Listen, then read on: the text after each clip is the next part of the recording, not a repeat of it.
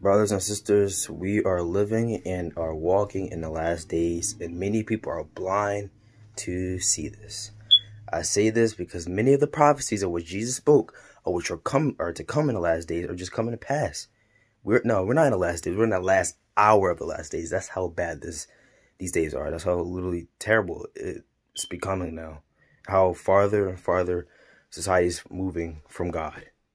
And that's the unfortunate reality. You can literally see this with the youth. The youth is just absolutely, it's just terrible. It's just, you can see it in how far it's departing away from the Almighty and just moving closer to Satan, moving closer to the world. For Jesus says, he who is of the world is an enemy to God. My fellow brothers and sisters, we need to be out here preaching the gospels. We need to do more for the kingdom of God. I must do more as well. I must do more for the kingdom of God as well. It's not just you guys, it's me too. We all got to do more for the kingdom, because this is just getting bad. Because the parents are just failing to do their job at parenting their children and leading them, growing them up in the proper way of being a servant of the Lord and doing the way God wanted them to teach their children. And the pastors themselves are failing the people. I don't know who to blame more, the parents or the pastors, but they're both doing terrible. We have the pastors now, wolves in sheep's clothing, preaching that churchianity, that fleshlianity, the hippo Christians popping out here and there. The pastors are preaching grace, grace, grace, love, love, love, instead of repentance and hellfire. And turn to Jesus Christ and all that type of stuff. They're just preaching half the gospel and not the full thing. And that's many pastors today in America, unfortunately. Grace, grace, grace, love, love, love. As if the whole entire thing of repentance and hellfire and fearing the Lord thy God. But yes, the youth is just awful. To continue on that, the youth, more on these games, more on them phones, rather than the word of God. They're focused on things of this world. They're partying hardy. You hear that they all smoke. They're getting into this vaping thing. Many of them at my school is just like smoking weed and vaping a lot. I'm just like swearing here and there, left, right, and center. I'm like, who is teaching these kids? Who is teaching them how to be like grown up? Who's teaching them how to live according to the word of God? And it seems like no one is doing that. No one is teaching them how to teach them how they should be and how they should grow up correctly. And these people saying they don't, this is another thing. People, you need to read your Bibles. You need to read the word of God. Stop telling me that you're Christian, yet you don't even have time to read the word of God. Don't tell me that you're Christian, yet you don't even read the Bible. Don't tell me that you're Christian, yet you don't even obey the word of God. Live by it. Stop telling me that. You're just simply deceiving yourself and you're being a hypocrite. And you make Christianity look bad. Please, stop calling yourself a Christian. Because you don't walk in the way of Christ. If you're living in sin every single day of your life, if you're just reading more, being no more on your phones rather than the word of God, if you're just swearing every second you get and using the Lord's name in vain, please stop telling me that you're Christian. And please stop telling me that you're Christian, yet you're getting drunk, yet you're getting high, yet you're having sex before marriage. Simply stop it. You're a hypocrite. And you're on your way to hell, and you need to repent or you will perish. And that's the facts. Same with you. Same with if you're vaping and getting high with your weed. Please stop telling me that you're Christian. Anyways, sorry, I think kind of for those who were doing those things, you need to stop and get right with God. You need to repent or you will perish. Jesus says in Luke 13:3, and walk in the way of holiness and walk in the way how God wants you to be in righteousness as well. But yes, to give more examples, this culture, society is moving further away from God. We're embracing more of this atheistic nonsense. We're embracing homosexuality and abortion. This is a show of how more of a society is getting away from God and this feminism that's popping out like crazy. More contentious women. Women think it's fine to walk out in these yoga pants, leggings, booty shorts with their butt hanging out and their breasts hanging out. And we got men walking out like they're females, like they're ladies now. We live in a day and age where we got men thinking they're women and women thinking they're men. This is how bad, this is how messed up our society is becoming. And we got just these rumors of wars and wars. You see the thing with Iran and the fear-mongering the media is just putting on.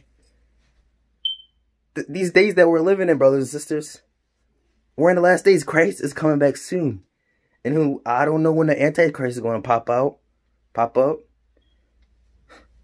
I believe that he's already like up and about right now, doing something, planning something probably.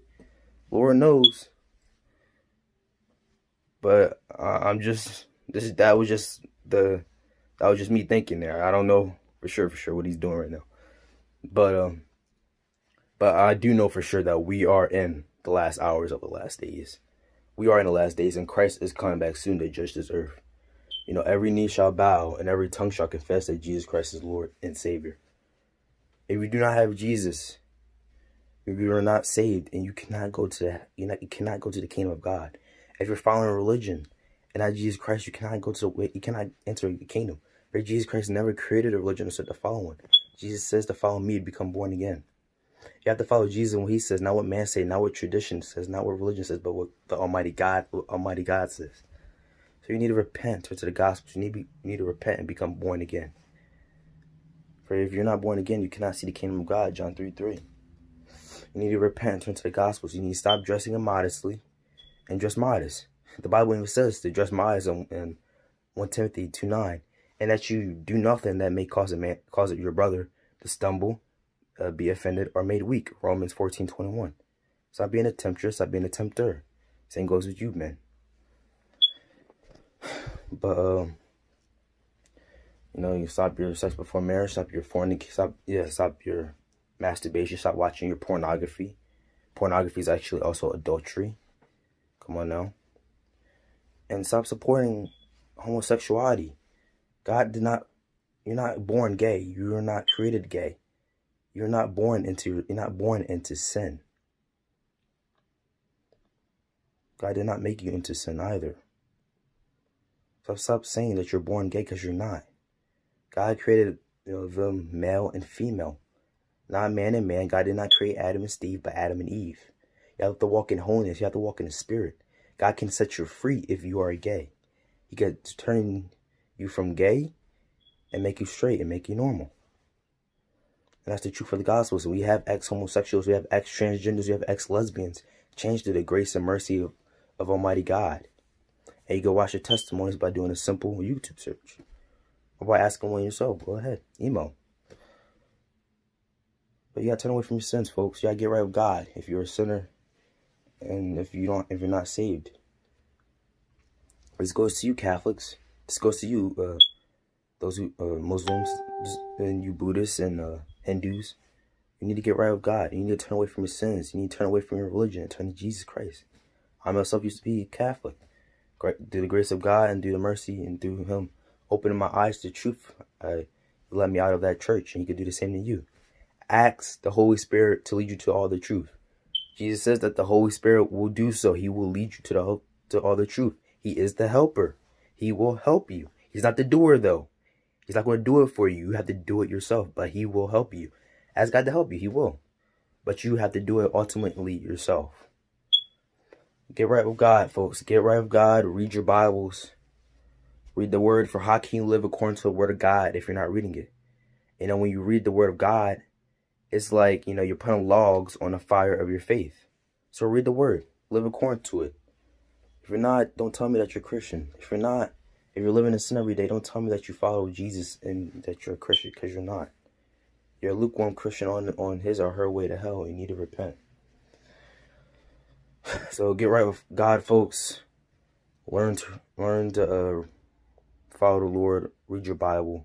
Turn away from your sins and be born again. Ask the Lord to help you, and ask the Holy Spirit to lead you to all the truth. Repent or perish. And that's all I have to say in this message. We are in the last days. Get right with God while you still can. Seek God while you still can be found. Time is short. Time is ticking. Tick tock. Where will you be if you died tonight? Heaven or hell? Where would you go? Get right with God, folks. Repent. Turn to the Gospels. Repent, for the kingdom of God is at hand. Praise the King. God bless you.